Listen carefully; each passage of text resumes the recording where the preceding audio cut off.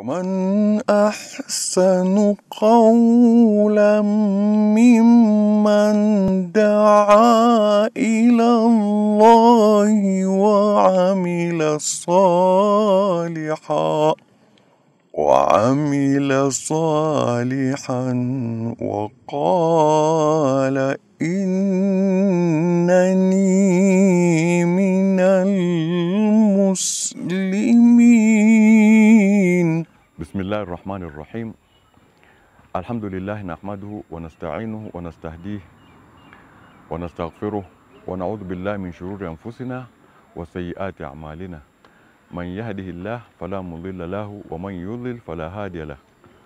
وأشهد أن لا إله إلا الله وحده لا شريك له وأشهد أن سيدنا محمدا عبده ورسوله أرسله بالهدى ودين الحق ليظهره على الدين كله ولو كره المشركون وسلم تسليما كثيرا وبعد.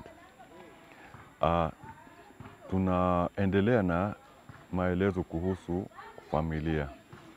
Pale mwanzo tumeeleza kuhusu msingi, tumeeleza namna ya kuoa, wanawake wapi wanafaa kuolewa, tukazungumza vipi mtu atatafuta mke ama mchumba, na tunaendelea kueleza kwa sababu somo letu ni hili la familia, inshallah kwa muda ambao tutawezeshwa. Majukumu ya familia kila mara yameegezwa kwa wazazi. Kijana anapotaka kuoa sio majukumu ya kijana, ni majukumu ya wazazi na familia nzima kukaa kuona huyu kijana wetu ametosha kuoa ama huyu msichana wetu anafaa kupewa mke. Je, tufanye jambo gani ili tumwandalie yani kupata mke mzuri. Wazazi wanaweza tizama familia ambayo wanahitaji pengine wapate mke kutoka katika hiyo familia, kwa sababu yule mwanamke akitoka kule akija ameacha familia yao, amejiunga na familia nyingine. Lazima awe na uhusiano mzuri na wazazi wa mume, mama, baba, dada na ndugu, kwa sababu hapo wameshaungana, wamekuwa ni kitu kimoja. Ikiwa wazazi pengine wataregea waone kijana wetu ana uhuru wa kujitafutia, kijana anaweza akapita njiani akaona mwanamke akamfurahisha sura, lakini asijue ametoka wapi na ataishi naye maisha gani. Lakini wazazi ni watu wamekomaa, wana uzuri, wanaweza wakatambua ubaya mapema sana pale wanapomuona tu pengine binti. Ndio Qur'ani imewapa wazazi majukumu. Katika Qur'ani Mwenyezi Mungu Subhanahu wa Ta'ala anasema wa ankihul ayama minkum was-salihina min ibadikum wa imaikum in yakunu fuqara yughnihimullahu min fadlihi wallahu wasi'un alim. Anasema wa ankihul ayama, waozeni vijana walohirimu, wasichana ambao wametosha kuolewa, vijana ambao wametosha kuoa, waozeni. Kwa hivyo hii amri ya Qur'ani sio kwa wale wenye kuoa, isipokuwa kwa wale wenye kuwalea wale wanaotaka kuoana na kuoa ama kuolewa. Ndio Mwenyezi Mungu akasema waozeni, yani wazazi na familia. Al-ayama, wale ambao wametosha, wamekomaa. Msichana pengine ametosha kuolewa, kijana pengine ametosha kuoa. Kwa hivyo Mwenyezi Mungu waozeni. Ayama minkum, ambao watakuwa miongoni mwenu wale wametosha kuoa. Waswalihina min ibadikum, na watu wale vijakazi ambao ni wema, ambao nyinyi pengine mmewamiliki, fanyeni muwaoze. In yakunu fuqara, ikiwa wao ni maskini, pengine hawawezi kuweza kumudu nyumba ama pengine hawawezi, kidogo kuna uzito katika maisha, basi msiogope kuwaoza, kwa sababu Mwenyezi Mungu amechukua dhamana. Amesema in yakunu fuqara yughnihimullahu min fadli, ikiwa mtawaoza wakiwa ni mafakiri pengine, basi Mwenyezi Mungu kwa fadhila zake atawapa kitu. Mwenye kupeana riziki ni Mwenyezi Mungu. Na yule mwanamke riziki aliyokuwa kila kwao na kijana riziki aliyokuwa kila kwao, wakija pamoja Mwenyezi Mungu anaikusanya, anaitia katika mikono yao na anawapa kisababu ya kuipata ile riziki. Kwa hivyo watu wasiogope kuoa kwa sababu hawana kitu. Na watu wanapooa ikiwa hawana kitu, basi malezi yao wanaleana vizuri. wakianza kupata wanajua wamepata, walikuwa hawana, wanamshukuru Mwenyezi Mungu. Mapato lile likipanuka na maisha yao yanazidi kuwa mazuri, kwa sababu walioana sio kwa jambo lolote isipokuwa kwa ajili ya Mwenyezi Mungu. Ndio Saidna Abubakar anasema katika msemo wake mkubwa, anasema atiu Allah fima amarakum bihi minan nikah, mumtii Mwenyezi Mungu kwa lile aliloamrisha katika hii nikah. Ikiwa mtamtii Mwenyezi Mungu, mufanye haraka kuoa mkiwa bado vijana, basi hapo mmetii amri ya Mwenyezi Mungu. Na anasema yunjizukum ma wa'adakum min al-ghina, na atawatekelezea kile alichoahidi kuwa mkiwa hamna, mkishaoana Mungu atawapa. Na unakuta watu wengi kila wanapooa baraka inaingia katika nyumba, kwa sababu zina ile ina matatizo makubwa. Azina yuqidul faqr. Zina mtu akishiriki sana, basi inamwashia moto ya ufakiri. Utaona visababu ya watu kuwa mafakiri wengi ni kwa sababu ya kutooa, na ni kwa sababu ya kushiriki sana katika hiyo zina. Zina ina madhara makubwa sana, tutaizungumzia maalum siku ya hiyo zina. Kwa hivyo kuoa kuna kukinga na hiyo, na unapojikinga na hiyo, basi Mwenyezi Mungu anakufungulia riziki yako. Na mtu anapooa kwa lengo la kutaka kujizuia asifanye machafu, ile ndoa huwa na baraka kubwa kabisa. Na ndio tukaambiwa tunapotaka kuoa tutizame wanawake gani tunaoa, tutizame haswa mwenye dini. Na wazazi haswa wana majukumu makubwa kabisa. Tukimtizama Saidna Umar yeye alikuwa ni khalifa, na alikuwa akizunguka usiku katika mji kutafuta kujua raia zake wana shida gani ama kuna matatizo gani. Katika sera katika tarikh tunaambiwa kana yausu fil layl. Usu fil layl, yani alikuwa akitembea usiku kwa kujificha, asijulikane ni yeye ni khalifa, ili apate kusikia watu wanazungumza nini, watu wanafanya mambo magani. Ile ambayo Saidna Umar alikuwa akifanya sio tajasus kama inavyosema katika Qur'ani. Taasus sio tajasus. Kwa hivyo ni kutafuta mambo yanayotendeka mabaya, ujaribu kuyarekebisha, kwa sababu wewe una mamlaka ya kuyarekebisha. Basi wanasema Saidna Umar amekuwa akizunguka usiku akisikiliza, akafika mahala akachoka, akaenda katika nyumba moja, na alikuwa na mwenzake ghulam akiitwa Aslam. Wakasimama pale kwenye ukuta ili apumzike kidogo, kule kutembea amechoka. Pale walipokuwa amesimama, akamsikia mama ndani ya nyumba anaambia msichana wake, amka, hayo maziwa uongeze maji. Kwa sababu ilikuwa maziwa yakiuzwa, watu wengine walikuwa wakiongeza maji. Na Saidna Umar alikataza, akasema watu wasiongeze maji. Alitoa mtu akamwambia, zunguka katika mji ukiambia watu wasiwe wanaongeza maziwa maji, wakiuza maziwa wauze maziwa bila kuchanganya na maji. Sasa Saidna Umar pale anamsikia huyu mama sawa, yabnata qumi ila dhalika laban fadhmuqih bilma, inuka, yale maziwa tulioweka utie maji ndani yake. Yule msichana akamwambia, kwani ukusikia amri ya Saidna Umar akisema watu wasichanganye maziwa na maji? Yule mama akamwambia, kwani Umar yuko wapi saa hizi? Fa aina Umar min hadha, Umar yuko wapi na haya mambo tunataka kuyafanya? Yule msichana akamwambia, in kana Umar la yarana farabbu Umar yarana, ikiwa Umar hatuoni tukifanya jambo hili la kinyume na sheria, basi Mungu wa Saidna Umar anatuona. Katika riwaya nyingine msichana alimwambia, siwezi nikamtii, la uti'uhu fil mala wa uswihi fil khala, siwezi nikamtii Umar hadharani wakati watu wanaponiona, na wakati ninapokuwa peke yangu nimejificha iwe nitamuasi.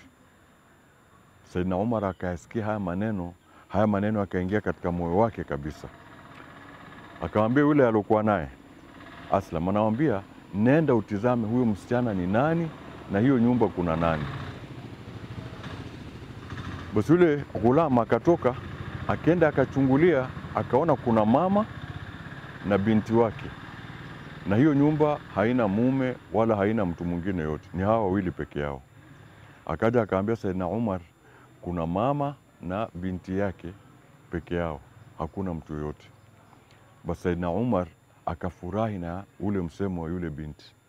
Akaona binti kama huyu mwenye fikra kama hizi na imani kama hii na dini kama hii alionayo, huyu ndio anafaa ni muoze katika vijana wangu. Saidna Umar akaja katika hiyo nyumba, akaomba apewe msichana amuozeshe vijana wake. Akakubaliwa. Akaja kwa vijana wake Abdullahi na Abdurrahman, akaambia nani hana mke nimpe mke, na akawaambia sifa za yule mwanamke. Anasema lau yeye angekuwa bado ana uwezo wa kumudu wanawake kimwili, basi hangemwachia mmoja katika vijana wake msichana kama yule, kwa ile tabia nzuri aliyoiona na yale maneno aliyoyasikia. Kwa hivyo akawashawishi, akawapa hamu ya kumuoa. Abdullah akasema mimi nina mke, Abdurrahman akasema mimi nina mke, lakini huyu mmoja Asim ambaye ndo alikuwa mdogo akasema mimi sina mke. Kwa hivyo Saidna Umar akasema atamuoza yeye. Alipomuoza huyo Asim, huyu binti alizaa msichana, na huyu msichana aliozaliwa na huyu binti ndio alomzaa Umar bin Abdul Aziz. Umar bin Abdul Aziz alikuwa ni mmoja katika makhalifa waongofu. Tunahesabu makhalifa waongofu ni 4: Saidna Abubakar, Saidna Umar, Saidna Uthman na Saidna Ali, na yeye anahesabika al-Khalifatu Rashida al-Khamisa. Yeye ndo alikuwa kiongozi mwadilifu katika khulafa ur-Rashidin, akahesabika kuwa yeye naye alikuwa ni watano. Yeye alikuja baada ya wengi hapo walikuwepo, lakini alipokuja uadilifu aliokuwa nao ulikuwa ni mkubwa sana. Mmoja katika uadilifu wake, alikuta zama zake Saidna Ali anatukanwa katika mimbar, kwa sababu Saidna Ali na Muawiya walikuwa na zogo kubwa sana. Saidna Ali akisema yeye ndio ana haki, Muawiya akisema hakubali Saidna Ali apewe haki yake mpaka alipize yule aliomuua Saidna Uthman. Asipofanya hivyo basi alishiriki katika kuuawa kwa Saidna Uthman. Saidna Ali jambo hili likimuudhi sana, akamwambia mimi nimechaguliwa khalifa, lazima munitii. Baada ya kunitii ndio tukae pamoja tutafute suluhisho la wale waliomuua Saidna Uthman. Muawiya hakuwa na lengo zuri, lengo lake lilikuwa ni baya. Kwa hivyo ikawa amepata kisababu ya kuanzisha vita ya kung'ang'ania ule utawala. Akang'ang'ania, wakasukumana miaka mingi mpaka mwisho ikawa yeye atatawala nusu upande moja Sham na Saidna Ali atatawala upande huu wa Madina. Kwa hivyo huyu Umar bin Abdul Aziz alipokuja katika uongozi, yeye alisema Saidna Ali asitukanwe katika mimbar. Waliokuweko katika msikiti wakasema kafara, huyu amekufuru, anatukataza kumtukana Saidna Ali na imekuwa ndio ada yetu. Kwa hivyo Saidna Ali alitukanwa sana, lakini yeye ndio alikuja wakati wake akazuia. Umar bin Abdul Aziz yeye alikuwa ni khalifa ambayo alifanya mambo mengi sana. Ndio inasemekana wakati wa Umar bin Abdul Aziz, wale wanaozunguka kukusanya zaka na kuigawanya wanasema kuna natufu bizaka wa ma najid man lam yakbala.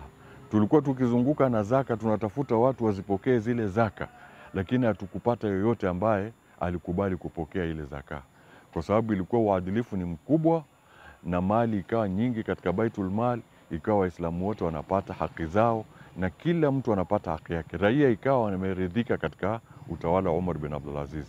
Kwa hivyo Umar bin Abdul Aziz hasa kizazi chake kilitokana na huyu msichana ambaye Saidna Umar alimsikia akimkosoa mama yake, wasimaasi Umar kwa giza na wamtii katika mwangaza.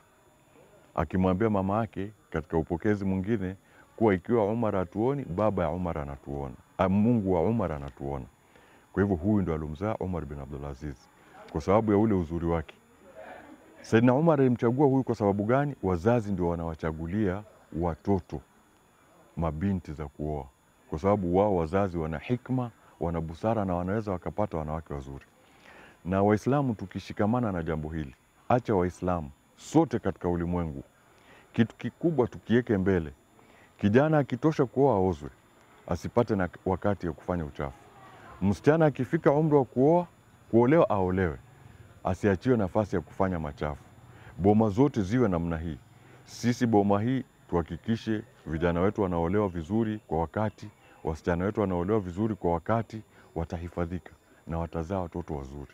Na boma nyingine na nyingine na nyingine, itakuwa ndio msingi wa kuanza kunyoosha ulimwengu uwe ni mahala pazuri. Kama tulivyosema, uchafu mwingi katika ulimwengu umeletwa na watu kuzaa watoto bila baba, watu kuzaa watoto wasiojua baba zao, watu kuzunguka na uchafu. Hii imechafua nchi.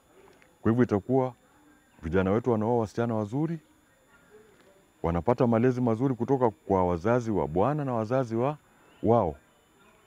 Hii ndio sababu wazazi wamepewa. Tukitizama mfano mwingine, Saidna Umar alikuwa na binti wake akiitwa Hafsa. Mume wake alifariki. Ikawa Saidna Umar hataki yule binti wake akae bila mume. Akatoka akaenda katika maswahaba wakubwa ambao wanaheshimiana, akitaka wamuoe binti wake. Alipofika kwa Saidna Abubakar, Saidna Abubakar akamwambia mimi sina haja na mwanamke. Akakasirika. Akaenda kwa Saidna Uthman, Saidna Uthman akamwambia mimi sina haja na mwanamke. Akaenda kuwashtaki kwa Mtume sallallahu alayhi wa alihi wasallam. Akaambia ya Rasulullah, binti yangu amefiwa na mume, nimetaka Saidna Abubakar amchukue amhifadhi, amekataa. Nimekwenda kwa Saidna Uthman amchukue amhifadhi, amekataa. Mtume sallam akatabasam. Akasema binti wako ataolewa na alobora kumshinda Uthman. Tazawwaj ibnatak alladhi huwa afdala min Uthman. Ataolewa na alobora kumshinda Uthman. Wa Uthman tazawwaja afdala min ibnatik. Na Uthman naye ataoa alobora kumshinda binti yako. Binti yako ataolewa na alobora kumshinda Uthman, na Uthman ataoa alobora kushinda binti wako. Kwa hivyo alobora kumshinda Saidna Uthman ilikuwa ni Mtume sallallahu alaihi wasallam. Kwa hivyo Mtume akakubali kumoa binti wa Umar ambaye ni Hafsa. Katika wasichana wadogo waliolewa na Mtume, mwanzo alikuwa ni Aisha, alafu huyo Hafsa. Na Saidna Uthman alikuwa amefiwa na binti yake. Saidna Uthman alikuwa amemoa mmoja katika binti za Mtume sallallahu alaihi wasallam, Ruqayya. Alikuwa amekufa. Kwa hivyo Mtume alikuwa amepanga Saidna Uthman naye amchukue binti yake wa pili, Kulthum. Kwa hivyo ndo akawaambia binti yako ataolewa na alobora kumshinda Uthman, na Uthman atamuoa alobora kumshinda binti yako. Binti ya Mtume ni bora kushinda binti ya Umar, na Mtume ni bora kumshinda Uthman. Kwa hivyo ikawa namna ile. Hapa tunajifunza nini? Umuhimu wa wazazi kuwashughulikia binti zao kupata waume. Mtu asione haya kwenda kwa mtu kumwambia mimi nataka umchukue binti yangu. Na pia mwanamke asione haya kuona mtu mwema mwenye tabia nzuri akenda akataka aolewe naye. Si aibu, bali ni namna wanaume wanavyochagua wake wazuri, na wanawake nao pia wana nafasi ya kutizama waume wazuri watawapata namna gani. Kwa hivyo ikiwa watu wana lengo la kupata waume wazuri, wenye tabia nzuri, wenye dini, wenye mwendo mzuri, hii ni haki kwa wote. Mwanamke atizame ni mume gani mzuri anafaa kunioa, na mwanamume naye atizame ni mke gani mzuri ninafaa kumuoa.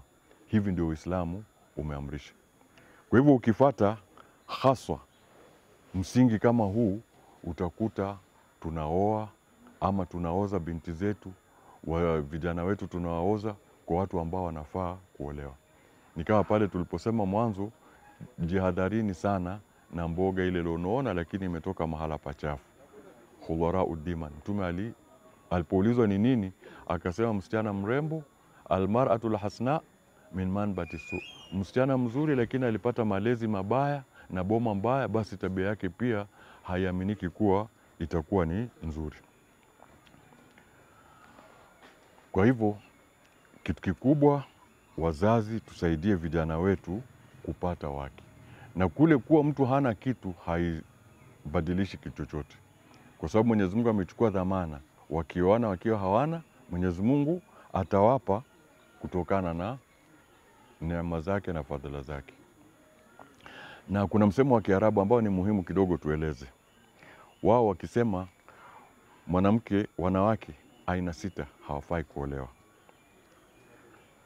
La tankihu minan nisa'i 6. Wanawake 6 wenye sifa 6 msiwaoe. Kwanza akasema anana. Mwanamke ambaye akiwa katika nyumba yeye kazi yake ni kunungunika tu. Ananungunika, mara mimi ni mgonjwa, mara hiki akiniridhishi, mara hiki akinifai. Hii ni katika msemo wa Arabu. Usioe mwanamke wanawake aina 6. Wa kwanza ni yule mwenye saa zote yeye ananungunika. Hii haifai. Wakati mwingine utatoka nje umechoka, umeingia katika nyumba, badala ya yeye kukupokea mwanzo akufurahishi, ule uchovu uishe, uchangamke, alafu ndo akueleze shida za nyumba. Anaanza na shida za nyumba kabla hajakutuliza, hajakupa amani. Unaambiwa mwanamke kama huyu usimuoe. Oa mwanamke ambaye ukiingia nyumbani umechelewa, anajua umechelewa. Hatufoka, umechelewa, ulikuwa kwa wanawake, umechelewa, ulikuwa wapi? Mwanzo atakwambia karibu, ingia, akuwekee maji pengine uoge, akupe na chakula ule. Ukishapumzika anakuambia hapa nyumbani mtoto alifukuzwa shule, yuko hapa nyumbani. Lakini akianza mtoto amefukuzwa shule, kabla wewe hujatulizana, hujapumzika, amekunyima amani.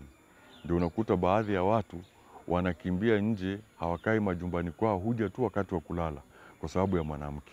Kwa hivyo naambia ukitaka amani, kwanza mwanamke asiwe na tabia kama ile. Ya pili anasema manana. Manana ni yule mwanamke ambaye kila jambo zuri akikufanyia anajisifu. Mume wangu namfulia nguo zake vizuri zinang'ara, mume wangu namfanyia hiki na kile, mume wangu. Yaani yale mazuri anayofanya yeye anayaona sana, lakini yale unayoyafanya mazuri yeye haoni. Kuna mwingine utamuuliza, wewe toka uishi na mume wako, ni kitu gani kizuri amewahi kukufanyia kikakufurahisha? Atakwambia hakuna hata moja. Hajawahi kunifanyia maisha yangu yote kitu kimoja kizuri cha kunifurahisha. Na hali ya kuwa unamlisha, unamvisha, mnakaa pamoja, shida ikitokea mnashirikiana na mnafurahi. Kwa hivyo wa mwanzo ni yule mwenye kunungunika saa zote. Wa pili ni huyu mwenye kuzungumzia yale mazuri anayokufanyia na anasahau yale wewe unamfanyia. Yale unamfanyia yeye haoni, anaona yale ambayo anakufanyia. Wa tatu ni hanana. Hanana unaweza ukaoa mwanamke, pengine alikuwa na mume mwingine. Ukimuoa, kila mkikaa ukuzungumzia habari ya yule mume. Yule mume alikuwa mbaya, alikuwa akinitesa, akinifanya hivi na hivi. Huyo anakudanganya. Ni huo amemkumbuka yule mume, basi ikawa hana lugha ya kutumia kumtaja yule mume isipokuwa lugha kama ile. Ikiwa alikuwa na mabaya, mmeshaachana, mabaya yamekwenda kule. Ikiwa alikuwa na mazuri, yamekwisha, wewe uko na mwingine. Kwa hivyo hanana ni yule mtu ambaye, mwanamke ambaye anasema sana mtu mwingine asiokuwa wewe. Na hilo pia huvunja nyumba kwa wakati mwingine. Lao unasema mume yule alikuwa mbaya, huyu mjinga atajidhania mimi ndio mzuri. Lakini mwerevu ataona kwa nini anamtaja? Kwa nini hamsahau akatoka katika mawazo yake? Kwa hivyo hii pia, wanawake wenye sifa kama hizi pia unaambiwa jaribu kuwaepuka. Wakati mwingine sio aliolewa mahala pengine, lakini ana mtoto. Sasa yeye mapenzi yake yote yamekuja katika huyu mtoto. Ukiingia nyumbani, nipe chakula, mimi namlaza mtoto, wewe shughulika jikoni mwenyewe. Ukija, mtoto wangu hajaoga, wacha nimshughulike. Yaani mapenzi mengi ameyatoa kwako, ameweka kwa mtoto. Sasa mpaka mwisho unaona wewe katika ile nyumba pengine huhitajiki. Unaona hii nyumba ni ya mama na mtoto wake. Akipata wa pili ndio inazidi. Wewe hata pengine kupika sasa utaambiwa, huyu mtoto anaonekana ni mgonjwa, huyu mtoto anaonekana analia, acha nimbembeleze. Hakushughuliki kwa njia yoyote ile. Yaani hakuchukulii thamani. Hanana, yaani mapenzi yake hayako kwako, yako katika kitu kingine, ama yako juu ya mtu mwingine. Kwa hivyo hii pia husababisha nyumba ikawa haina amani. Wala tankihu hadaka.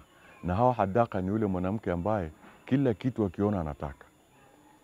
Akiona kitu kizuri anataka. Hajali una pesa ama huna, lakini anataka. Sana wanawake wa Kiswahili, harusi imetokea. Kuna sare imetokea. Nikatie na mimi sare. Ukimwambia sina pesa pengine, afadhali hata mimi nirudi kwetu. Nyumbani kwetu mambo haya yote nilikuwa nafanyiwa. Yaani anatamani kila kitu bila kupima uwezo wenu na nafasi yenu. Alafu baraka. Baraka ni yule mwanamke ambaye kazi yake ni kujipamba. Anatia uzuri ambao sio wake, taswanno. Yaani atatafuta mafuta, ajipake, achukue wanja, pengine achukue hata rangi zile za kumgeuza rangi ya mwili wake. Yaani mambo ya kujipamba aonekane mzuri, artificial, yaani kitu kama kile, kitu ambacho sio natural. Mwanamke mzuri ni yule anayejitizama uzuri wake wa kimaumbile.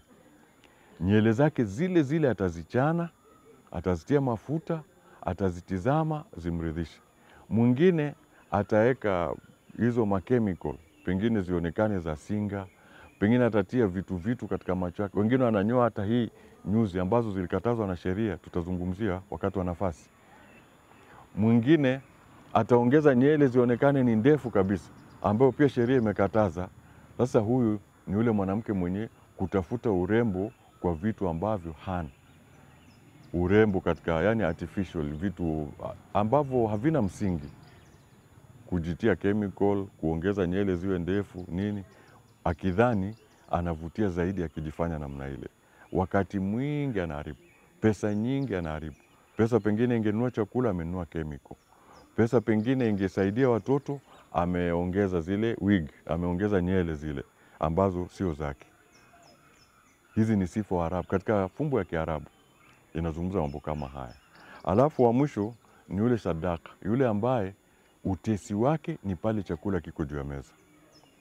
Kuna mwanamke unaweza kaa ndani ya nyumba, wakati chakula kikishaingia utaona anagombana na watoto. Utaona anatupa maneno, anakuwa mfedhuli, anakuwa nini?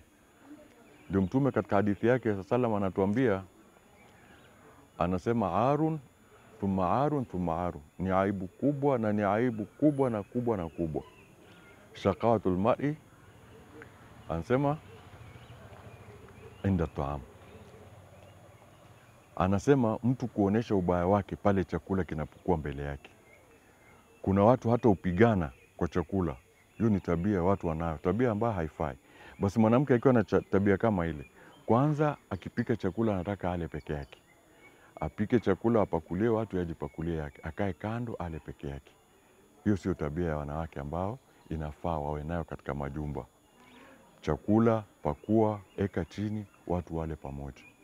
Ikiwa pengine kuna wanaume wageni wameingia katika boma, utawekea wanaume kule wale, na wewe utakaa na familia yako mle pamoja. Yule mtoto asokula vizuri, naambia sheria nasema ule hivi. Mtu anapokula, Mtume anatuambia, anasema samillah, taja bismillah, sema bismillah unapotaka kula, wakul malik, na ule pale mbele yako, usiruke huku na huku. Ukipata pengine nyama nzuri iko mahala fulani, ukaiweka pale katikati, wewe uione, mwingine aione, kila mtu aipende. Kwa hivyo kwa upande wa chakula pia utakuta kuna wanawake, ugomvi wao ni pale chakula kimewekwa juu ya meza. Kwa ufupi tukueleza haya mambo 6 tuliyozungumza. Kwanza, mwanamke asiwe ni mwenye kunungunika saa zote. Asiwe ni mwenye kuona yeye ndio anafanya mazuri katika boma na wewe mwanaume ufanye mazuri. Asiwe ni mwenye kuhamisha mapenzi yake kutoka kwako akaweka kwa mtoto sana mpaka wewe ukaona ni kama hauhitajiki katika ile boma. Wala asiwe ni mwanamke mwenye kutaka vitu ambavyo pengine huna uwezo wa kupata. Na asiwe na mwanamke wa kutafuta kujipamba na manukato ambayo lazima inunuliwe, ni ya gharama ya juu. Mwanamke na urembo wake, mwanamke ni mapambo, mwili wake wote. Na mwanamke anaambiwa ule uzuri wake amuoneshe mume wake. Mume ana haki ya kukaa na mkewe, akamtizama ule uzuri wake, akamwangalia hali yake, na wakastareheshana namna sheria inavyokubali. Na asiwe ni mtesi sana pale anapokuwa na chakula pengine anataka kula, ama kuna watoto pale anawalisha. Yaani wakati mwingine na huyu baba yenu nyama gani alinunua hii? Anakimbia bucha na hata ajui kununua. Si angenipa pesa mimi mwenyewe ninunue? Mambo kama haya na watu wanakula. Wakati wa kula ni wakati wa kuzungumza maneno mazuri, maneno ya furaha, ili kile chakula kiingie katika tumbo, mtu awe na amani na kile chakula. Kwa hivyo wanasema hawa wanawake wenye sifa kama hizi, pia Waarabu wanasema kutokana na fumbo yao hiyo, wanawake 6 hawa mtu anajaribu kuepuka. Utawapata vipi na hujamuoa? Wazazi wanaweza wakakueleza haya yote kwa sababu wamekomaa, wanatembea katika miji, wanaangalia na wanatizama. Na kuna watu wanaitwa washenga, yani wale watu wa kutumwa kwenda kuchumbisha ikiwa mtu anataka kuoa. Lazima uwe na kitu kama hiki. Mtu atakuja kuambia, yule msichana umetaka ana kasoro fulani. Wale wa mama wazee pengine. Atakwenda pale akae, atizame namna wanavyokula, namna wanavyozungumza, aone namna anavyoheshimu wazazi wake, namna mapenzi katika ile nyumba. Anakuja kwa yule msichana ni mrembo lakini tabia yake si nzuri. Unanyamaza. Unatizama, nitizamieni kwingine. Hapo tutakuwa tunajenga familia nzuri, na wazazi lazima washirikiane na watoto ama vijana wanaotosha kuoa ili wawasaidie kupata wanawake wazuri. Kwa sababu kizazi ni muhimu sana. Wengine husema babu yangu alikuwa chifu, babu yangu alikuwa mtu fulani. Sasa ule ukoo unapoendelea na zile sifa nzuri nzuri, hata Mtume sallam anasifika kutoka kwa babu zake wa mwanzo, kila moja sifa yake ilikuwa vipi mpaka ikafika kwa Mtume sallam. Kwa hivyo tutizame sana watoto wetu wanaoa namna gani. Mwanzo waoe mapema, tushirikiane nao kutafuta wachumba, na wanapooa tuwe karibu nao kuwapa ile njia vipi wataishi nyumba yao kwa amani, na ili wapate watoto wazuri, wale watoto wazuri ambao wataacha sifa nzuri. Mtu ukifa umeacha mtoto. Mtoto atakufa ataacha mwingine, lakini inahesabika kizazi. Kizazi chetu kilitoa chief, kizazi chetu kikatoa minister, kizazi chetu kikatoa president, kizazi chetu kikatoa hiki. Ni kwa sababu mlikuwa na uangalifu wakati kizazi chenu kinapokwenda kutizama jambo hili la ndoa. Kwa haya machache, Mwenyezi Mungu atie taufik. Wassalamu alaikum warahmatullahi wabarakatuh. Man ahsanu qawlan mimman daa ila Allahi wa amila salihan